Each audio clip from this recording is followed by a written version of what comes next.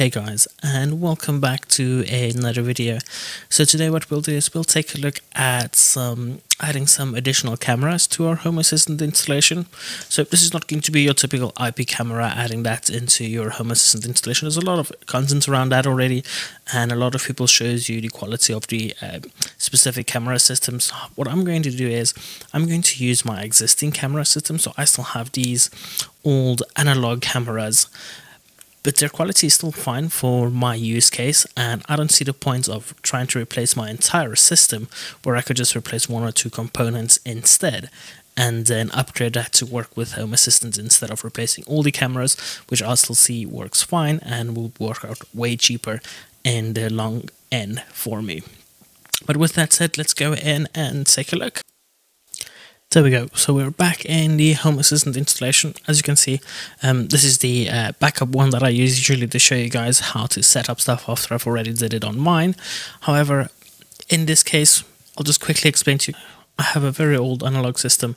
Well, not that old, but about 3 or 4 years old. But the camera quality is still good, and I really wanted to just add it to my Home Assistant installation. But the problem with that was the fact that the DVR or the NVR system, it's a cheap Chinese brands thing, so they all have those custom firmware, and a lot of them don't support specific protocols. And I've tried multiple ways adding that in, even doing a bunch of research trying to find if there's any way of adding those in, and at the end of the day I just gave up and decided, what if I just go in and just replace that specific unit? So all my cameras already installed. All I'll need to do at the end of the day is just pull out the existing DVR or NVR combo and then plug in the new one that supports the OnVif protocol.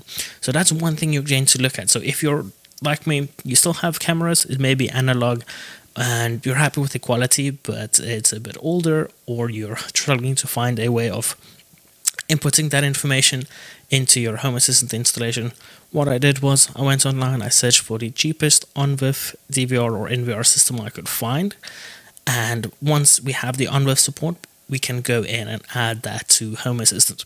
Now, as you can see, I do have some pictures showing you just me replacing the old one with the new one. It's a Hikvision Turbo, I think, so a Hikvision Turbo DVR.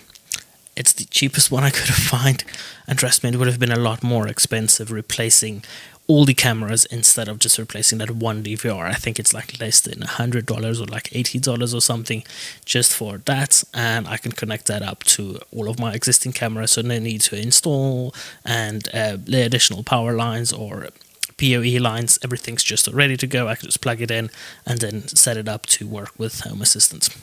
With that said, let's quickly go in and take a look how to set this up in Home Assistant itself. Now, as you can see, once I've did that, I plugged everything in, the installation sets up good. The first thing that we need to do is, once we're ready, we plugged everything in onto that DVR. Now, this is going to depend on each of your different configurations. With the one that I'm using, as you can see, I already have it open. So what you'll do is you'll go to the homepage. I know Hikvision, most of them usually has the same interface, so you should be good on that. You can log in. This username and password you set up when you install the DVR for the first time on the system itself. But once you have that set up, we can log in here. It'll give you the option to play back all the existing, so it gives you a live view. We're not interested in that at the moment. What we're looking for is the configuration right here. So if I click on configuration, we go down to the network option but here, and then you'll see there's an advanced settings option just below it. So if we click on advanced settings, we have integration protocol listed right here. And if we click on there, you'll see we have that option that says enable OnVif. So we can go ahead and enable that. Once we have that enabled, we need to make sure we also add in a user. So I'm going to quickly add a user in here just for test. There we go. And now I've added in that user in there. So now this should be enabled. If I hit save, it may ask you to reboot or restart the system once you've enabled OnVif.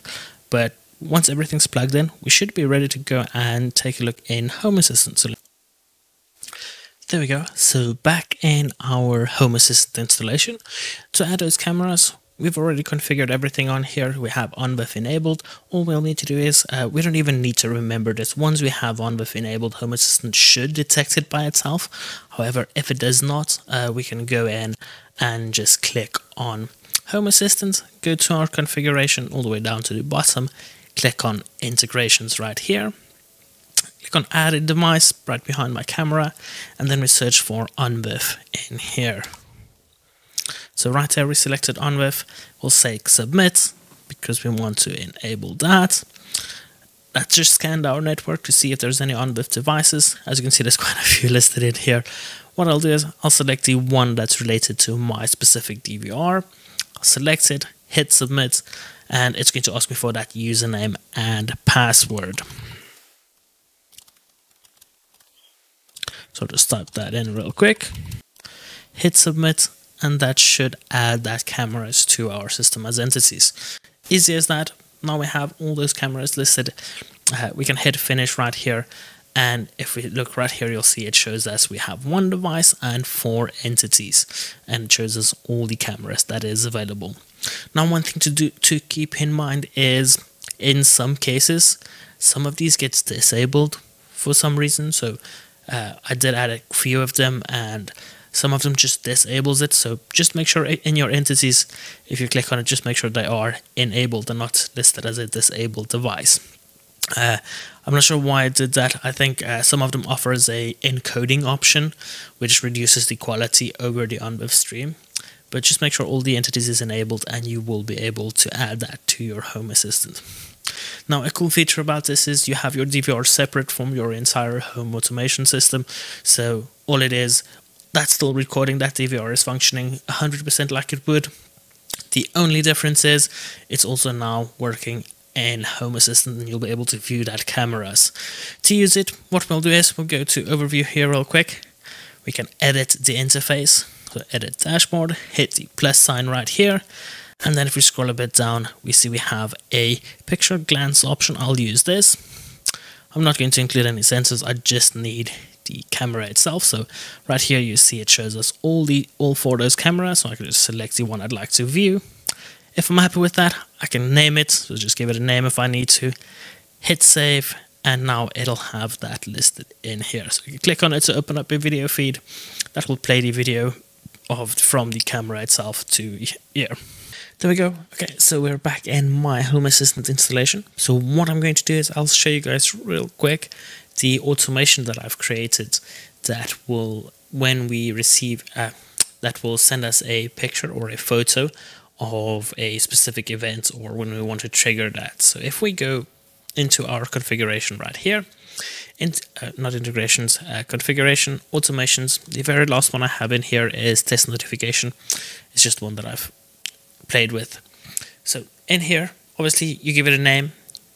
Once you have your name in there, you need to add in a trigger. Now this is going to depend on a lot of things, but usually it'll be like a doorbell, or if you have motion detected, you want the system to notify you telling, listen, there's motion detected, but you also want it to include an image or a photo. So, but the trigger is just going to be that, what is going to trigger this notification.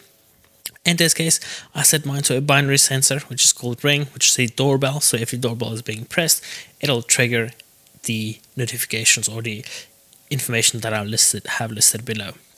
So there's multiple ways of setting this up, guys. So with Hikvision or a lot of companies, you have a specific address. You can just use that address directly.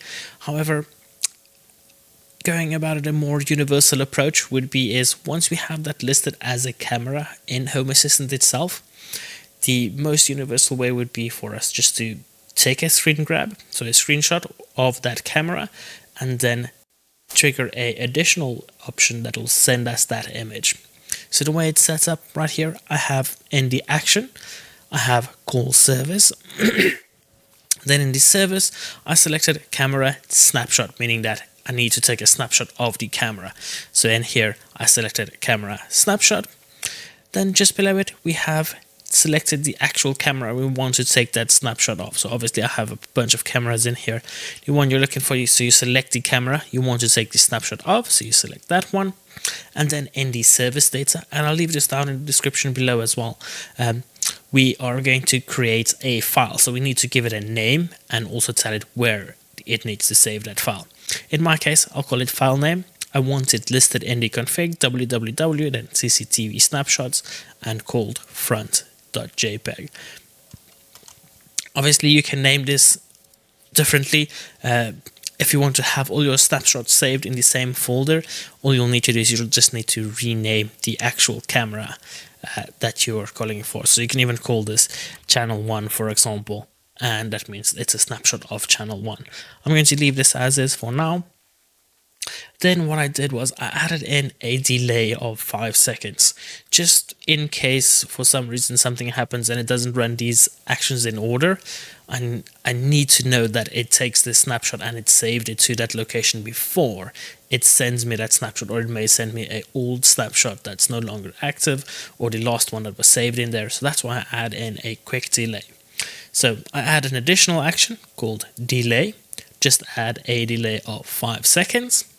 And then we set up the notification or the motion, the notification for Telegram to send us that actual photo.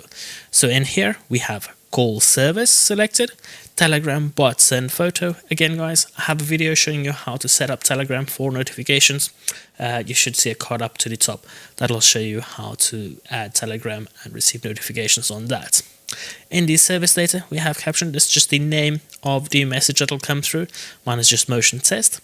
And then we need to tell Telegram what file it needs to send us. Obviously I'm literally just copying the file name right here because I wanted to send us that specific file. And that should be it. So now we have that automation set up. Every time someone presses the doorbell, it should trigger the